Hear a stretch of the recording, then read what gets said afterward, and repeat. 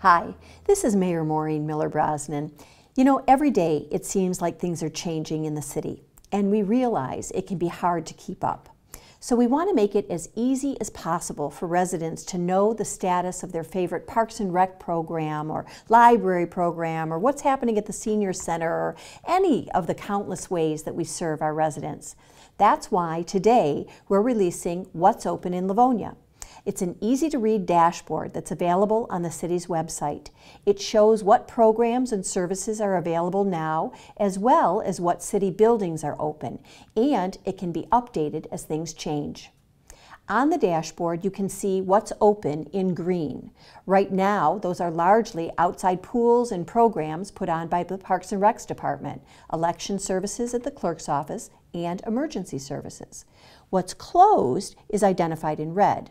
Currently, that includes Livonia City Hall, the Rec Center, our Senior Center, and 16th District Court services. Services that are operating a little different right now because of the pandemic are shown in yellow. For many city services, this yellow category means limited access or by appointment only, as we encourage residents to conduct city business online, by phone, by using the big red mailbox at City Hall, or by setting an appointment. As you can see on the dashboard, City Hall remains closed. We're preparing to open on July 20th. Our building is old, so it's taken a little while to make all the changes that are necessary to keep our employees, residents, and visitors safe. Also, waiting until July 20th keeps us in line with the current expiration of Michigan's state of emergency on July 15th. When the building does reopen, you're going to see a lot of changes. First, we're requiring that visitors wear masks.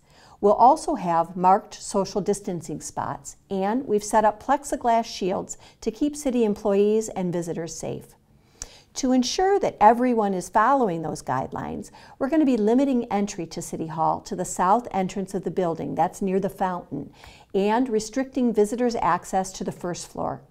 We're asking that you first try to access city services remotely or call for an appointment. Our red, yellow, green, What's Open in Livonia dashboard is going to be updated regularly to keep you notified about the dynamic and unprecedented challenge of COVID-19. You know, we're not out of the woods yet, so the dashboard will be there should we need to shut down again. But we can all do our part to avoid that. Keep wearing your mask. Maintain those social distances. Limit the time outside your home interacting with others and keep washing your hands. Together, we're going to continue to do our best to keep everyone safe and provide the high-quality services that you expect. We hope that you'll continue to do your part as well. Stay strong, Livonia.